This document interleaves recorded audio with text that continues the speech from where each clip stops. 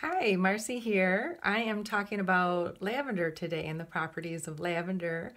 Lavender is like your Swiss Army knife of essential oils. It's great for burns and cuts, scrapes, sunburns. You can make a spray with peppermint. It's great for sunburns. And I like to, when I use essential oils often, especially on the skin, I'm going to combine them with a few drops of the oil with a few drops of coconut, fractionated coconut oil. And this is a carrier oil, and carrier oils drive the properties of the oil and the oil into your skin versus dispensing into the air. So you get that oil right where you want it. When I've cut myself or burned myself in the kitchen, this works better for me than aloe. And I love aloe, but this actually worked better and helped the pain go away.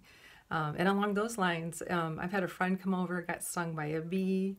We put a drop of this on her sting and relief right away. This is part of many of our blends that we'll put together with coconut oil and say peppermint and frankincense for a headache relief roller. Many that we put on our feet at night. Lavender is a great one, even just a drop or two of lavender, and you could put it with a carrier oil. Put it on your feet, especially underneath your big toe, because that correlates to your sinuses, and that is great for sleeping peacefully and enjoying the benefits of lavender, which are to relax and to de-stress.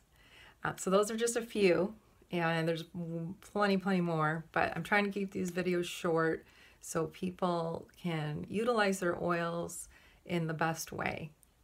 Have a great day. Bye-bye.